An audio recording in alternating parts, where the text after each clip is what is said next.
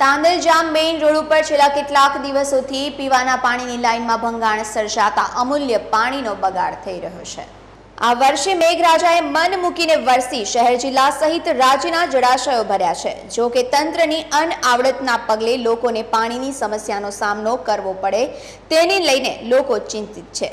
એક તરફ લોકો હજુ પણ પાણીની સમસ્યાનો સામનો કરી રહ્યા છે, ત્યાં બીજી તરફ શહેરના તાંદલજા વિસ્તારના મુખ્ય માર્ગ ઉપર છેલ્લા ઘણા દિવસોથી પાણીની મુખ્ય લાઇનમાં ભંગાણ સર્જાતા અમૂલ્ય પાણી રસ્તે વહી રહ્યું છે। સ્થાનિક અગ્રણી અશફાક મલિક દ્વારા આ અંગે વારંવાર રજૂઆતો કર્યા બાદ પણ સમસ્યાનું નિરાકરણ આવ્યું નથી। રસ્તા ઉપર પાણી વહેતા લોકોને વાહન વ્યવહાર તથા રાહદારીઓને આવવા જવામાં પણ તકલીફો પડી રહી છે, જેને લઈને સમસ્યાનું વહેલી તકે નિરાકરણ લવાય તેવી લોકોએ માંગ કરી છે।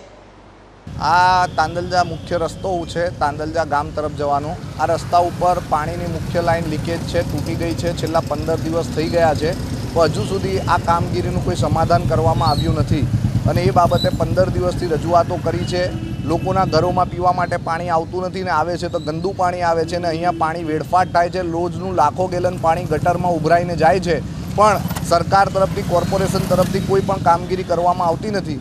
એ બાબતે રજૂઆત કરીએ છીએ તો વોર્ડના અધિકારીઓ એમ કહે છે કે અમારી કામગીરી નથી, આ પાણી પુરવઠા ડિપાર્ટમેન્ટની છે ને પાણી પુરવઠા ડિપાર્ટમેન્ટને કહીએ તો એમ કહે છે કે વોર્ડની છે। એટલે એમનામાં પોતાનામાં સંકલનનો અભાવ છે ને આ સંકલનના અભાવને કારણે રોજ હજારો ગેલન પાણી, લાખો ગેલન પાણી વેડફાઈ રહ્યું છે અને લોકોને પીવા માટે પાણી મળતું પણ નથી અને એની રજૂઆત કરીએ છીએ પણ કોઈ સાંભળતું નથી અને રોજ એકબીજાને ખો આપવાનો ધંધો થાય છે।